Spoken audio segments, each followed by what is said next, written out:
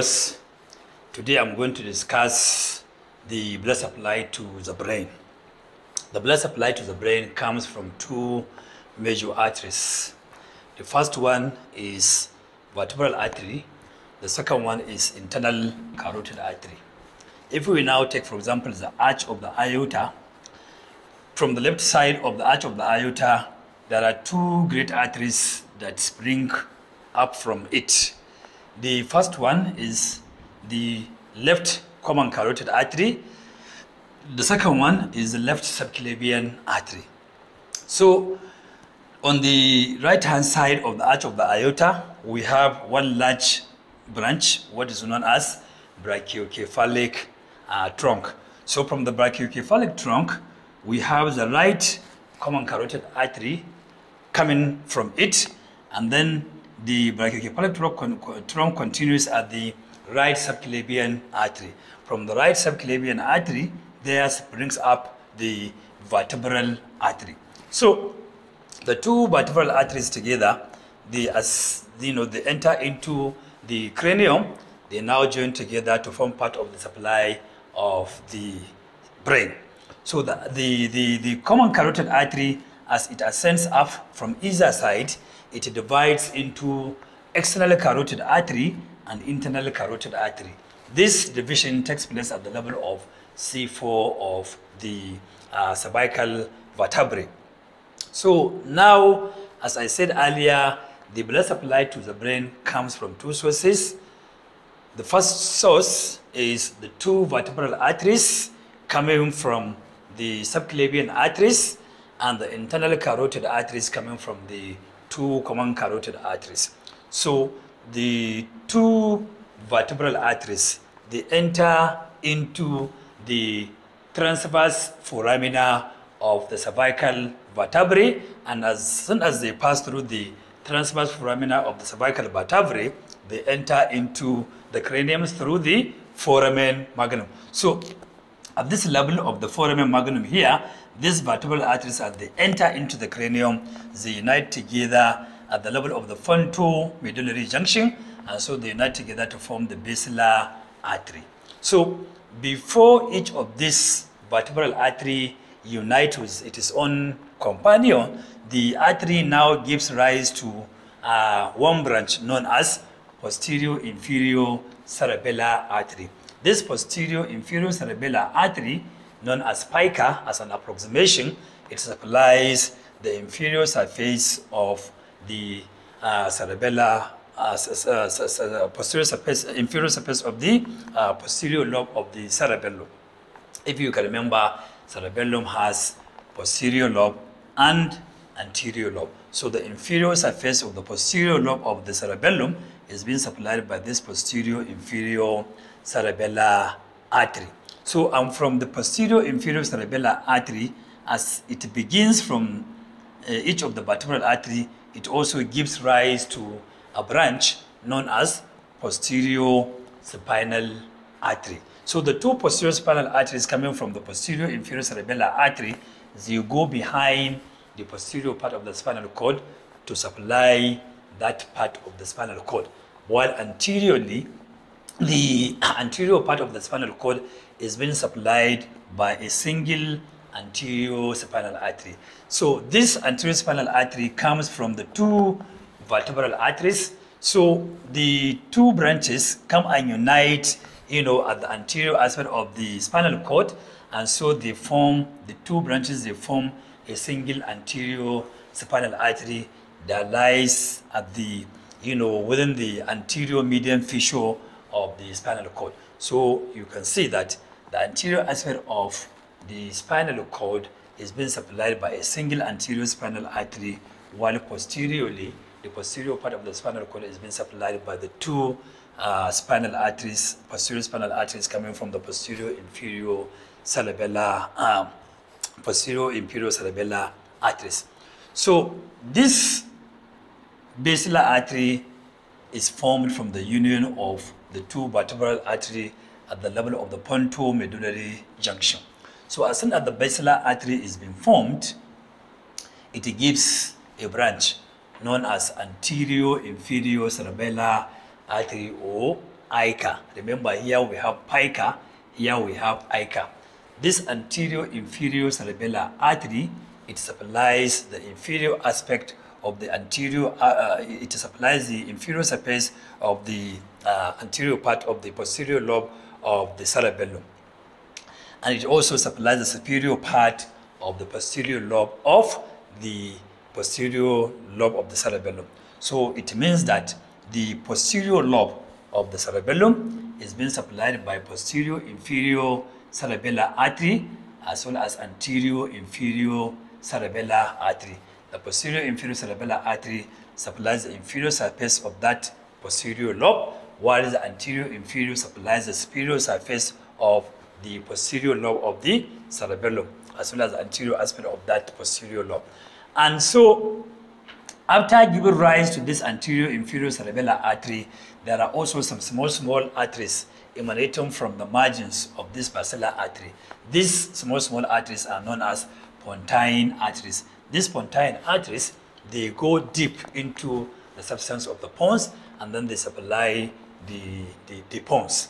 So after the pontine branches, we also have another arteries bringing from the side of the basilar artery, and this is what is known as superior cerebellar artery. So the superior cerebellar artery supplies the anterior lobe of the cerebellum.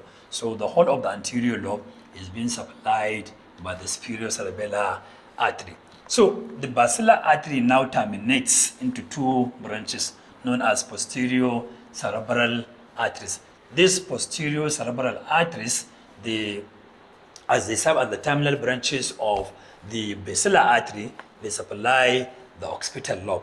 And apart from it being supplying the occipital lobe, they also supply the inferior surface of the temporal lobe. So if you now look at this diagram, the occipital lobe, which is this side, it is being supplied by these posterior cerebral arteries, and also it supplies some aspect of the medial side of the temporal lobe, and also medial side of the occipital lobe. And so after, forming this cerebral, the two cerebral arteries, so from the two cerebral arteries, downward here, this constitutes what we call the posterior circulation of the brain, while the remaining part, the two internal carotid arteries that come to also supplement the supply of the brain, this branches coming from the internal carotid artery that supply the anterior aspect of the brain is what is known as the anterior circulation of the brain. So that means brain virtually has a posterior circulation and anterior circulation. Posterior circulation coming from the two vertebral arteries, while the anterior circulation coming from the two internal carotid arteries. The internal carotid artery, as I said earlier, as it comes from the divisions of the two common carotid arteries, the internal carotid artery of either side enters into the cranium through the carotid canal. This carotid canal is within the substance of the petrous part of the temporal bone. So the internal carotid artery, as it enters into the cranium, it gives its own largest branch known as the medial cerebral artery. This medial cerebral artery supplies the superior lateral aspect of the brain, or the superior lateral surface of the cerebral hemisphere, and also it supplies the superior part of the temporal lobe.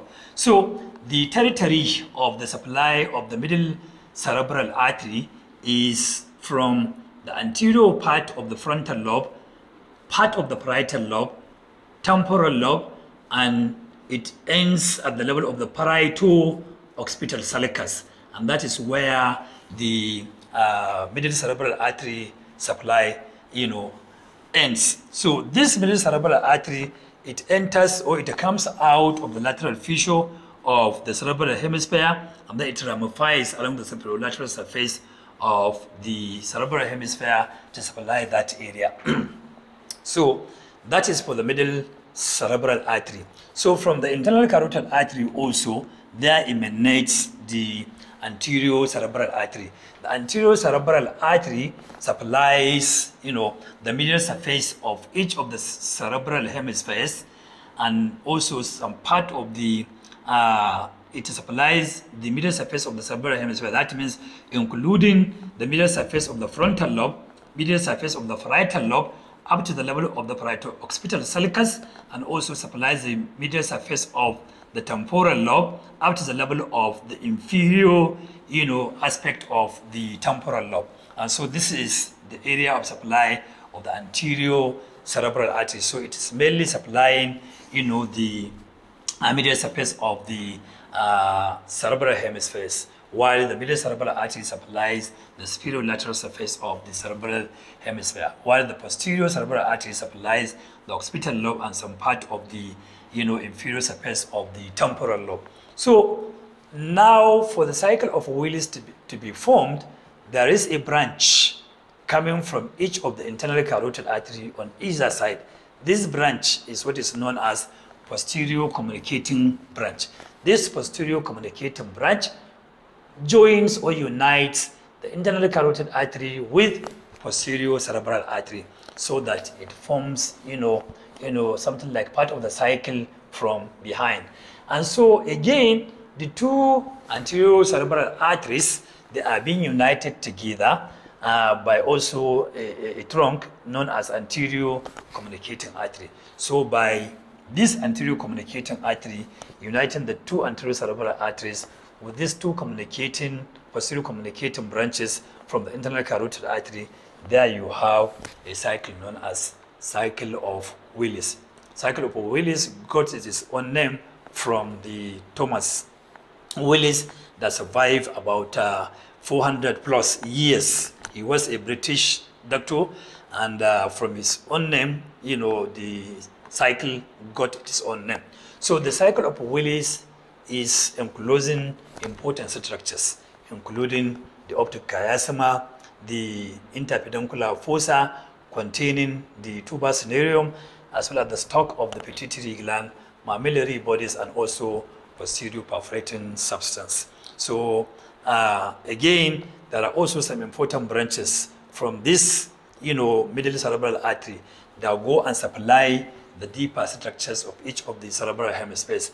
These deeper structures, the basal nuclei, the thalamus, the hypothalamus, and internal capsule. These, branches coming from the medial cerebral artery are known as lenticulostriate arteries. And these ones, they go and supply those structures. Apart from these branches supplying these internal structures, also branches emanating from the posterior cerebral artery, also from the anterior cerebral artery, they also contribute to the supply of the internal structures, all these structures that I've made mention inter earlier. So that, comes to the end of my discussion for today. And next time, God willing, I'm going to discuss about blockage of any of these arteries, so that we can see how stroke develops by blocking any of these important vessels supplying the brain. So viewers, thank you very much.